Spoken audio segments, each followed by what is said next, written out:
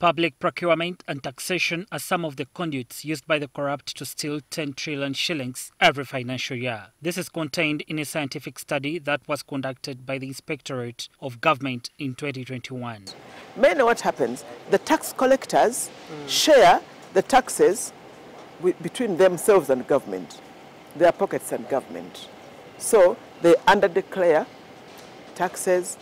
Sometimes they don't declare taxes, but they share them with the taxpayer, under declaration, falsification of documents. Through procurement and raw corruption, a lot of money is embezzled. The corrupt and their enablers carry out their crime through forging meeting minutes and creating fake activities that are heavily funded. When the activities are cleared, the money that is released to execute them is wired to accounts of low-level staff who later withdraw it and give it to their bosses in cash. Due to corruption, Uganda's current budget has been negatively affected, forcing government to borrow 27 trillion shillings to cater for this year's budget that stands at 52 trillion Ugandan shillings.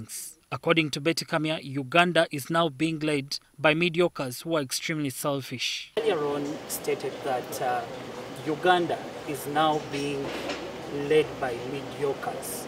Kindly enlighten us on that. Well, what I said is that there's a lot of fake certificates in the market.